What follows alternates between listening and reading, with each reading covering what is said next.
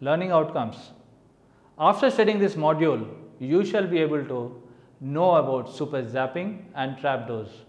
Learn how to detect super zapping. Identify trapdoors. How to avoid super zapping and trapdoors.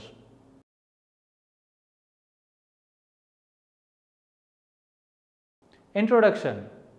Super zapping is applying software that avoids normal security limitations to permit illegal entrance to data. For example, such a database may give instructions straight to the disk drivers without going through normal file. A software bug or some unknown software features are those which a cracker keeps back after misusing a system to be able to return to an advanced stage in time. However, that back or trapdoors can be a role of poor software design. That is, during its development, a programmer may have built in a software bug that was not taken out when the software was put in production. The unaware consumer who purchases the software becomes, in a sense, a target in waiting for a crack attack. Super zapping and trap doors. Super zapping. Virtually every network has a member of staff known as a system administrator who has the highest level of privileges in the system. For example, he or she is allowed to read, delete, and create files in any part of the system. Super zapping is the name given to the method whereby an unauthorized intruder manages to gain these privileges and uses them in a criminal way by, for example, stealing the passwords of the network users.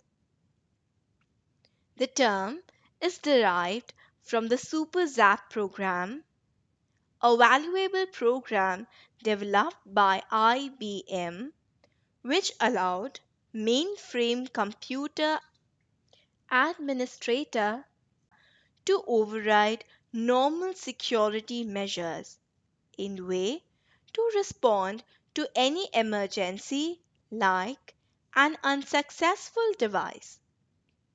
Super zapping got its label from Super Zap, a macro-computer service program used in most IBM PC centers. Computers sometimes stop, malfunction, or for other reasons need attention to those normal access methods do not allow. In such cases, a universal access program is needed, making the system vulnerable to tampering. It is the main key to the system and a powerful and potentially dangerous tool if kept in a program library instead of secure from unauthorized use. Detection of super zapping. Illegal use of super zap programs can result in alteration of data files that are generally updated only by manufacturer programs. Typically, few, if any, controls can detect changes in the data file from previous runs. Applied computer programmer does not expect this kind of fraud. The domain of concern is restricted to the application program and its communication with statistic files. Therefore, the fraud is identified only when the recipients of regular computer output reports from the production program notify management that a discrepancy has occurred. Furthermore, PC managers often accomplish that the evidence specifies data entry error, since it would not be a feature of a computer or program error. Considerable time can be wasted in searching the wrong areas. When management concludes that illegal file changes have occurred independent of the application program associated with the file. A search of all computer user logs may disclose the use of a super zap program, but this is improbable if the committer anticipates the probability. Infrequently, there may be a record of a request to have the file positioned online in the PC system if it is not characteristically in that approach. Otherwise, the changes would have to occur when the production program using the file is being run, or just before or after it is run. Avoiding super zapping. Powerful system services that avoid typical control, which can be used to damage data and code, but network supervisors can control such super zap programs by limiting access to them, and software designers can help network managers by enforcing capability checking at runtime. Security systems using menus can restrict users to specific tasks. The usual security matrix can prevent unauthorized access to powerful utility programs. Some programs themselves can track the prospective users which actually have suitable competences. Example, root access. Ad hoc inquiry programs can occasionally be limited to read only in any given database. On certain systems, entrance control lists allow explicit insertion of operator sets which may access a file comprising super zap programs for read and write operations. Aside from consuming usual operating system security, one can also inactivate programs provisionally in manner which obstruct with but don't preclude unauthorized access.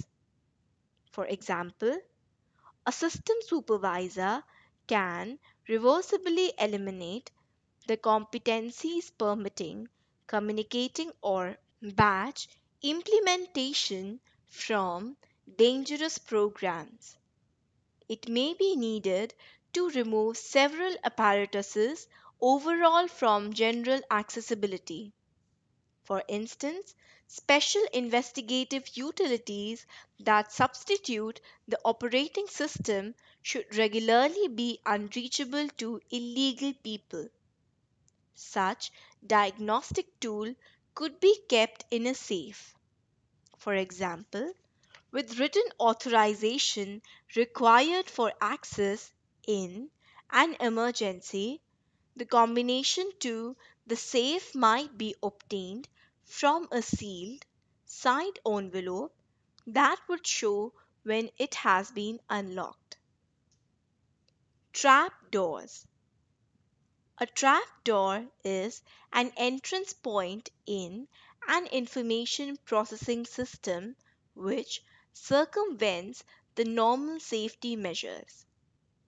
It is generally a hidden program or an electronic component which makes the protection system ineffective if certain not documented orders are placed to him.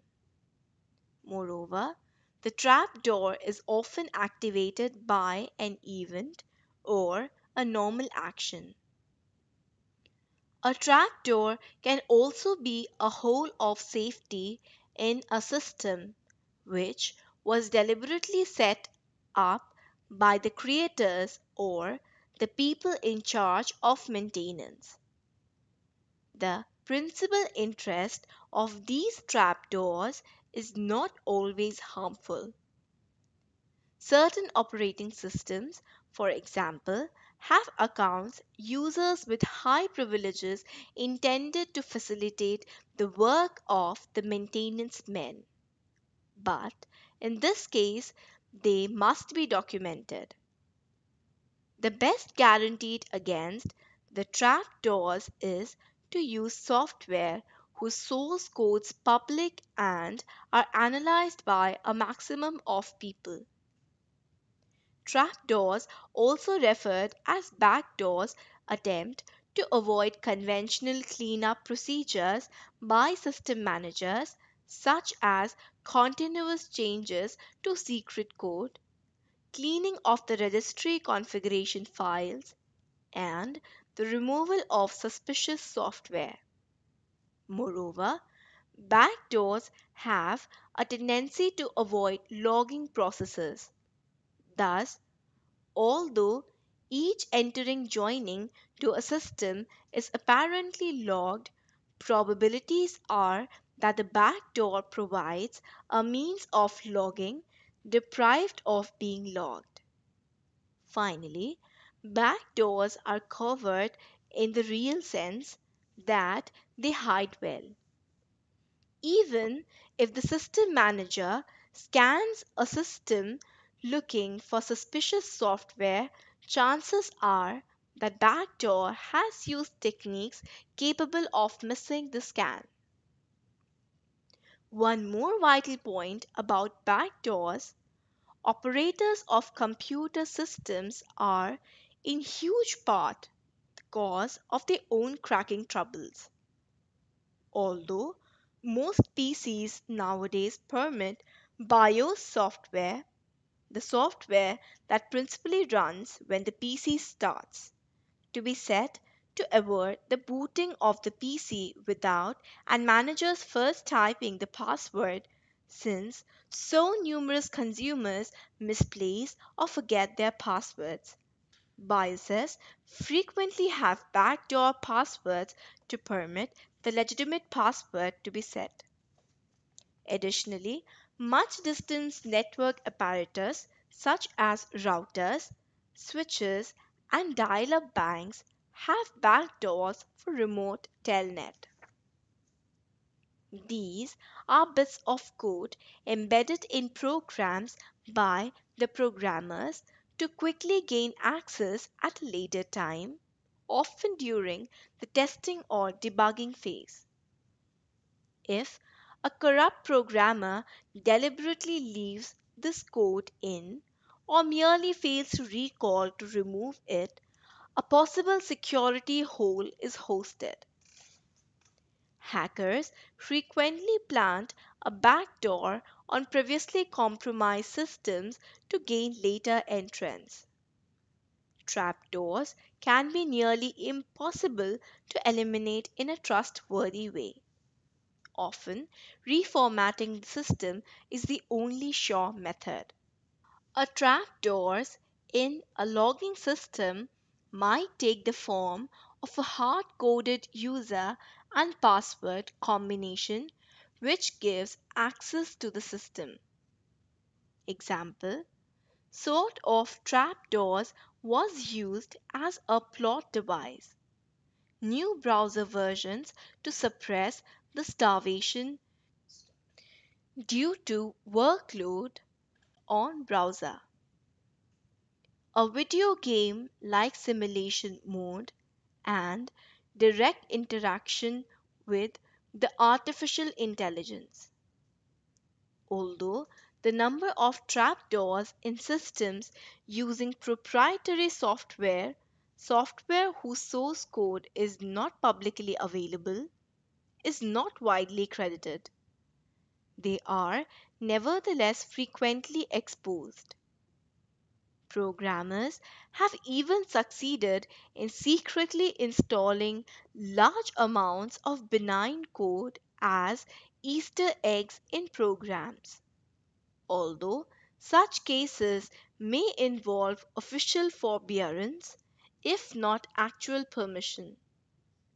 Apps, games request in Facebook used to ask you to allow the apps to access your information to further process.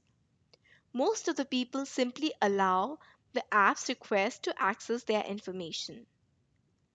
Many computer worms, such as So Big and My Doom and the covert Skynet, install a trapdoors on the affected computer, generally a PC on broadband running insecure versions of Microsoft Windows and Microsoft Outlook. Such trapdoors appear to be installed so that spammers can send junk emails from the infected machines. Others, such as the Sony BMG rootkit distributed silently on millions of music CDs through late 2005, are intended as DRM measures, and in that case as data gathering agents, since both surreptitious programs they installed routinely contacted central servers. A traditional trapdoors is asymmetric trapdoors. Anyone that finds the trapdoors can in turn use it. The notion of an asymmetric trapdoors was introduced by Adam Young and Moti Young in the Proceedings of Advances in Cryptology, Crypto 96.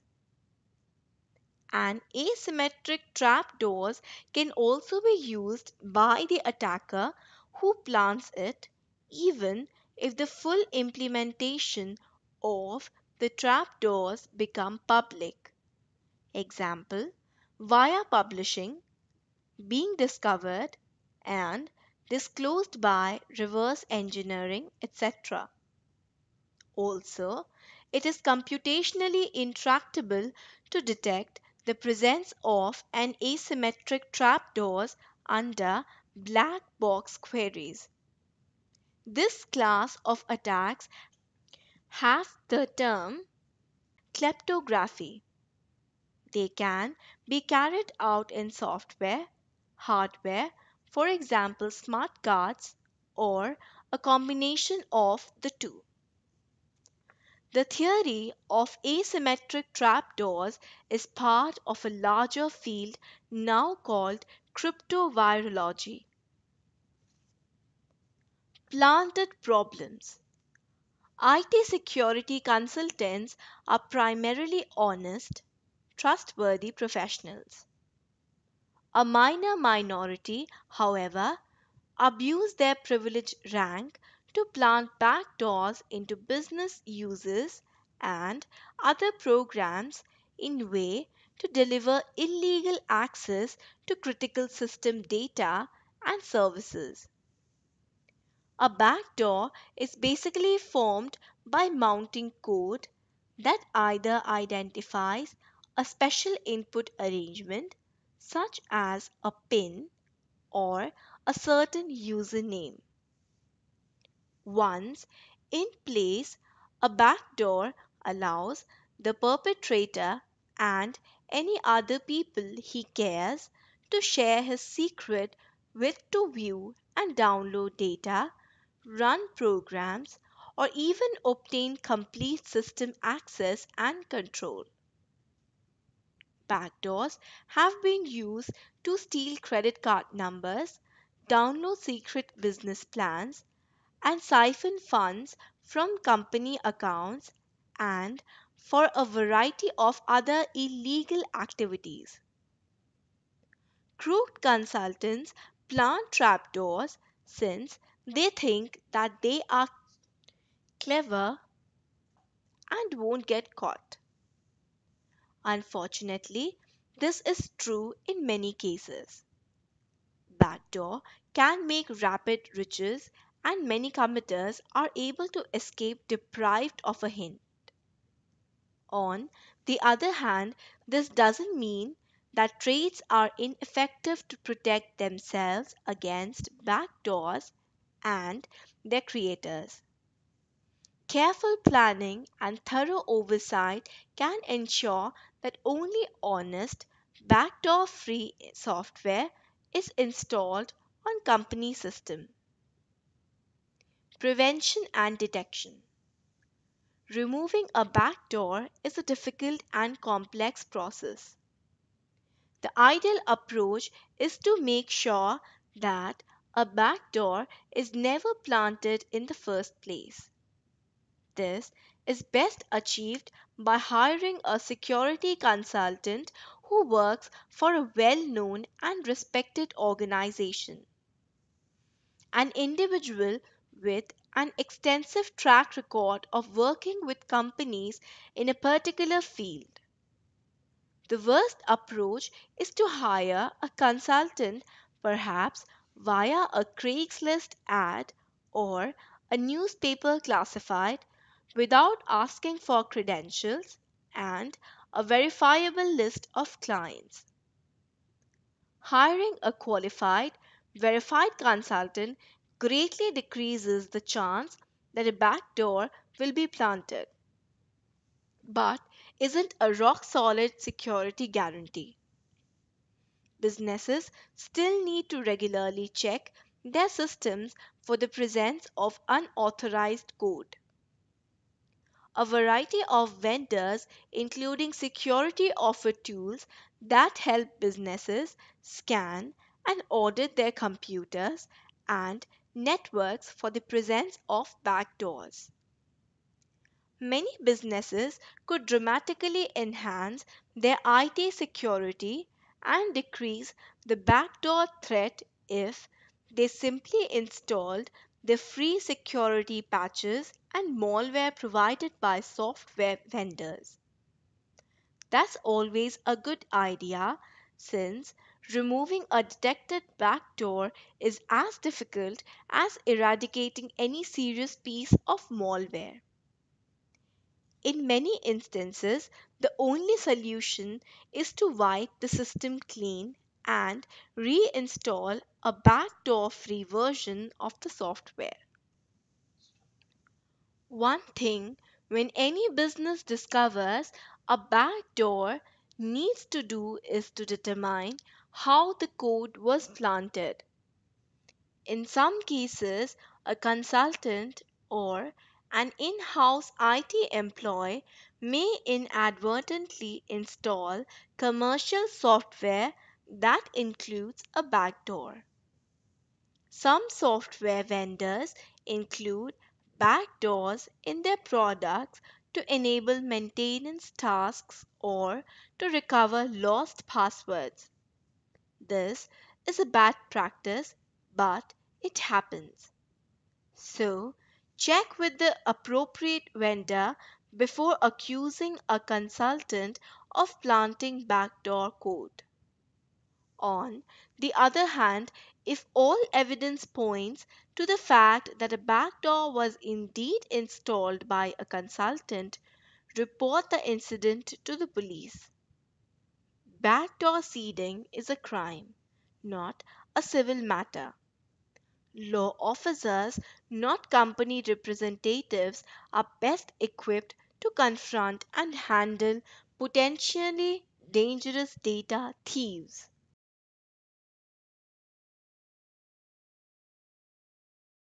Summary: criminals have adapted the advancements of computer technology to further their own illegal activities.